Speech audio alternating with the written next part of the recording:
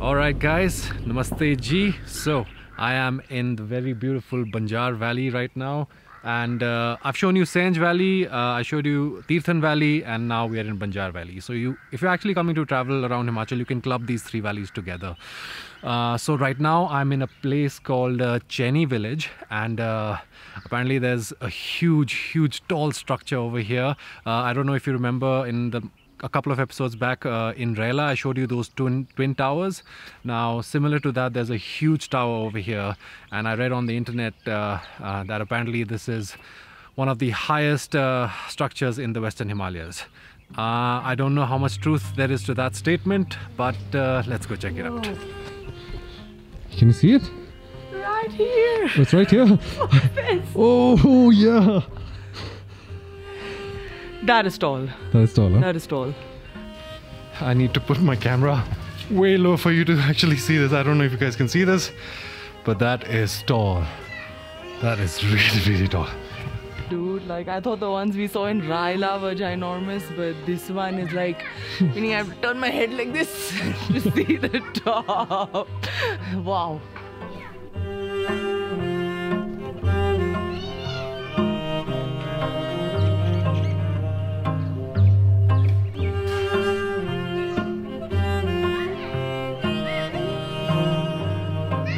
Even with this structure, they say it used to be at least 2 or 3 stories like higher. But as with everything in Himachal, the earthquake that happened in 1905 shook it down, and the villagers had to, what is the word? Rebuild it. Rebuild? Huh. Well, they kind of rebuilt the top part of it. The bottom part is still pretty much the original. If you look, there's no doorway to enter the building at the bottom, right? So what I read online was apparently like if in times of danger, when everybody needed to go into the fort to protect themselves, they used to have like a rope which they would send down from on top, and everyone had to climb in, and then the rope would be like, the rope ladder would be lifted and they'd put it back in, so there was no way for the enemies to enter the fortress. Like pretty interesting, right? सूचना, कोठी के ऊपर जाना व चढ़ना सख्त मना है. किसी भी प्रकार की दुर्घटना गिरने के जिम्मेवार खुद होंगे. So basically you're not allowed to go in, and if you do decide to break the rules and go in, it's on you, not on them. So yeah, I don't think I want to climb this body. There's no way. Look at it. No. It's so scary. ऊपर तो पहुंच जाएंगे, नीचे कैसे आएंगे? ऐसे बम रख के. हाँ, हीना, कहाँ जा रहे हो? पानी. Yamuna. All new friends are made. The kids. This is a temple. I think we can go in. Not too often do you get to see like mainstream Hindu. Mainstream Hindu gods.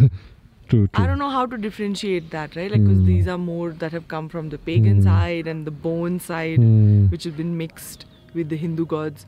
But Krishna temple in this style is something I've not seen.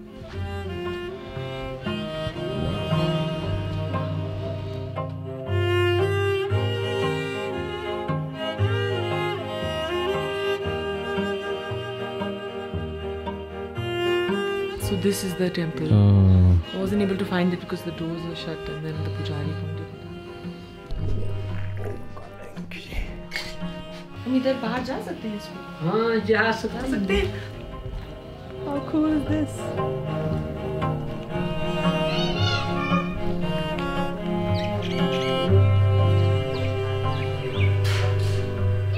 Okay, should we head up to Shoja now? Yeah, let's do it.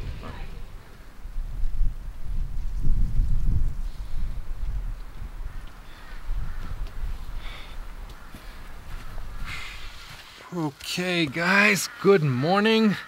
7 AM over here, and we are in the very beautiful village of Shoja, just below Jalori Pass in Banjar Valley. And right now I'm staying in this beautiful colonial guest house over here. It's actually a government guest house. Had to pull some strings to stay here. But yeah, more importantly, today we are going on a beautiful hike to this lake just above Jalori Pass. But before we begin, it's time for my early morning coffee fix. So Sleepy Owl this year have introduced a new range of flavored coffees, and at the moment the weather is really freakishly cold, and I'm enjoying a nice cup of hazelnut flavored coffee, which is absolutely fantastic. If you haven't tried Sleepy Owl before, the process is very simple. All you have to do is put the sachet in your mug, add some hot water to it, add some sugar if you like, and within 5 minutes you have a freshly brewed cup of coffee waiting for you. We also have a vanilla flavored coffee over here, for which they recommended me to go hot water and hot milk, half and half, and just like that you have a vanilla latte. Also, these flavors are available in cold brew bags. Now, I am a bit of a coffee snob myself, and instant coffee is something that just does not do it for me. And that's why when I'm hiking or traveling, I always like to have a few sachets of these with me. And it's just amazingly convenient, and not just that, they really satisfy like my craving for freshly brewed coffee. The other really cool thing that these guys have done is they have upgraded their packaging and made it 100% recyclable. These new Sustain packs that you see are now made of paper and aluminium and are completely free of plastic. If you send these used packs back in bulk to them, not only will they recycle it, but also give you a credit for your dedication towards, protecting the environment. And yeah, you can check out the website below and the links in the description. You can also use the code SLEEPYRNB and this time around get a 15% discount on your order. Now that I have my coffee buzz on, let's go do that hike.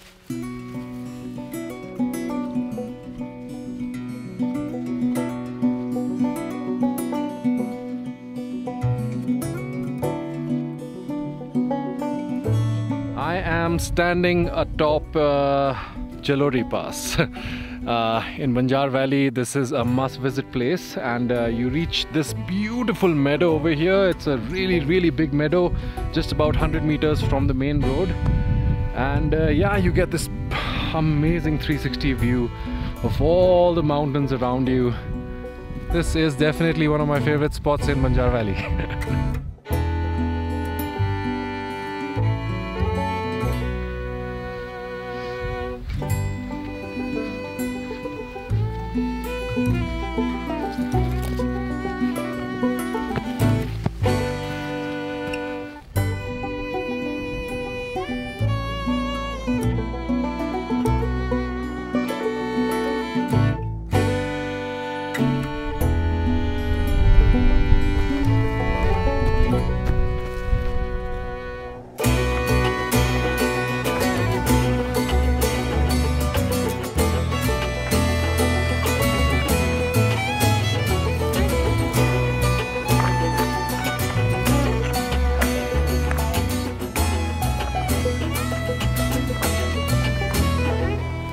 Do we have to go somewhere there? That's one, yeah. So you have to climb down over here through the forest, on top of that hill, then down again, and then top there, and then that's somewhere there. There, in that little meadow type thing. Yeah. Oh.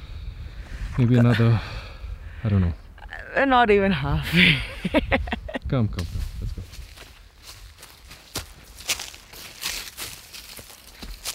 So I think this is the second time that Ronnie and I have done this hike. We'd actually come here last year with my parents, who are 63 and 68 years old, and mar ke kar ke they made it. So I think this is quite an easy hike for most people to do, and it's beautiful because in different seasons you get to see like the same path looks so different. In the summer everything is vibrant and popping and full of flowers, and now it's like so stark and autumny and Harry Potterish almost. It's more like Mordor right now. Right. What do you think has happened to these trees? These trees? Look at them. I think these are oak trees, like moru, that's what they're called. Henna, it's a kind of oak. But just look at how beautiful the moss is looking, shining like on the trunks like that.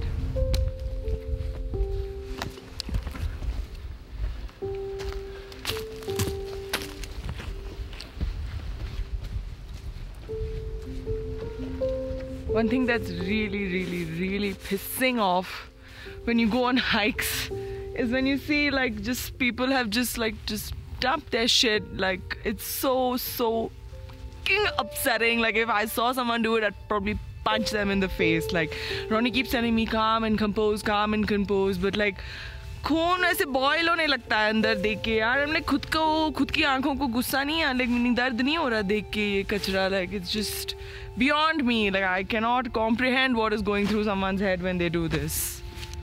Heartbreaking.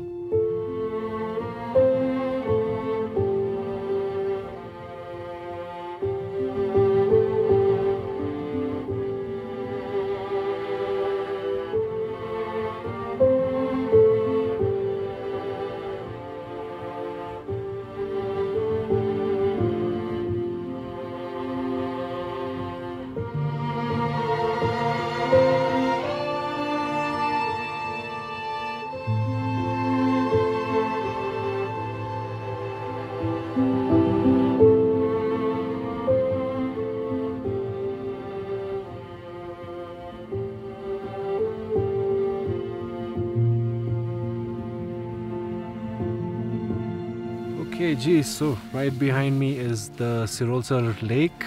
Serolsar Lake. It's a bit of a tongue twister. But yeah, this is one of those hikes which is not only short, but it is also very rewarding. The hike itself, I feel, is more rewarding than the destination itself. Not to say that the lake isn't beautiful, huh? It's absolutely gorgeous. But when it comes to the topography of the hike, you know, you're high up, you know, perched up 360 degrees, mountains everywhere, and then you come into the forest, and it's just very pretty and easy to do. Also, in the past 3 videos, I think we've shown you areas which are close to Manali but have a very different vibe than Manali. Each of these places, if you actually explore them more, I mean, there are some crazy paradise-like places within these. And I want to say, like, you know, true exploration and adventure is something that cannot be spoon-fed. You know, that's it just defeats the purpose otherwise. So I hope you guys use these areas that I've shown in my vlogs as guide points and go on your own adventures. And yeah, that is what is going to satisfy your thirst for adventure, I feel.